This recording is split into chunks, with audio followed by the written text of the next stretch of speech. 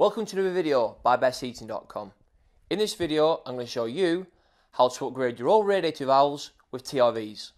By doing this you'll be improving the efficiency of your heating system.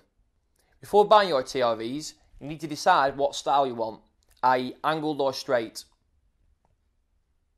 Also you need to decide what size pipework they're going onto, i.e. 8mm, 10mm or 15mm.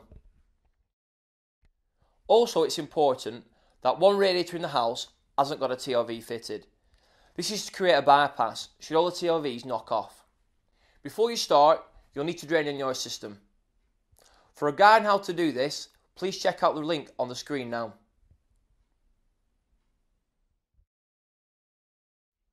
Once you've drained down your heating system, you'll need an adjustable spanner, a pair of pump pliers, a Junior Hacksaw, a small flat-headed screwdriver and some PTFE tape.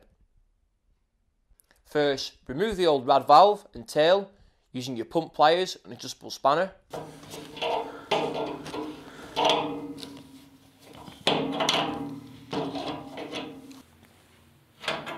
Using your hacksaw, cut a line through the olive, but be careful not to nick the copper pipe.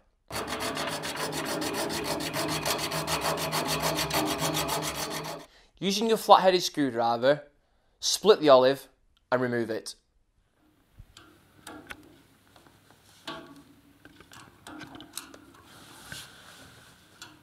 Once you're sorted, get your red valve, hold it in your left hand like this, and wrap it round clockwise about 17 times.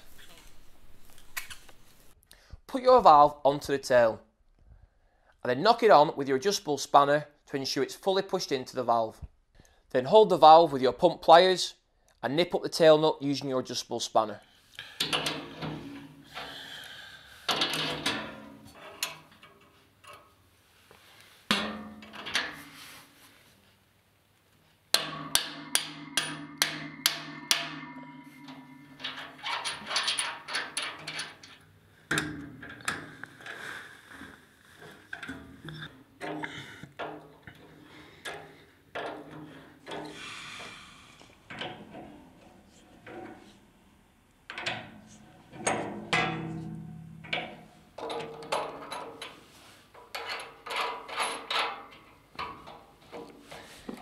Once all your TRVs are fitted, you'll then need to fill the system back up.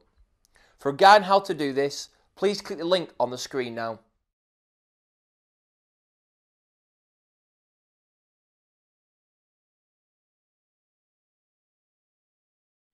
Thank you for watching.